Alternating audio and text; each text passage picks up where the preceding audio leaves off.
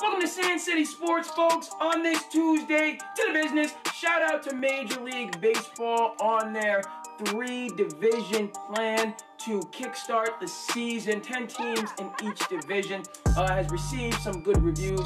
I love the innovation. We have to be forward-thinking and positive. On that note, also, I'm tipping my hat to Deshaun. I hope I pronounced that right. Knicks decommitted from UCLA, going into the G League. Point of fact is this: these athletes and their labor power, I love the fact they're holding college athletics feet to the fire, okay?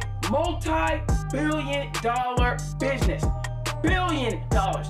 Couple $1,000 scholarship, however many, 10, 20, not good enough. Not cutting it at all. Their labor power worth far more.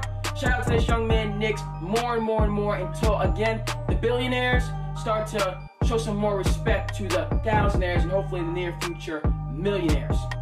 Moving over to the world of the NFL, shout out to your boy, Jameis Winston. I love the 1-year deal with the New Orleans Saints. You take the Teddy Bridgewater pedigree, okay? Jameis, obviously equally, if not more talented, go in there. Come up under the good leadership of Sean Payton, Drew Brees.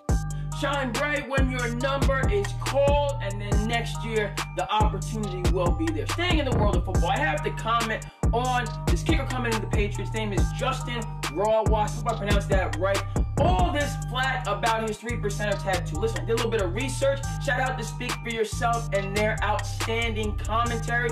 3%ers, anti-government group. If you're gonna check his tattoo, folks, we need to check everybody's tattoo. That's the standard. If we're gonna scrutinize his tattoo, every single player in the NFL, throw all the other major sports in there, we're checking their tattoos as well. In conclusion, thoughts and prayers, Sebastian Telfair, mother and brother, passed away from coronavirus. Obviously, Sebastian Telfair, New York City, Lincoln High School. Thoughts and prayers to him, many people in the tri-state area, across the nation, across the world. We'll see you next time, folks.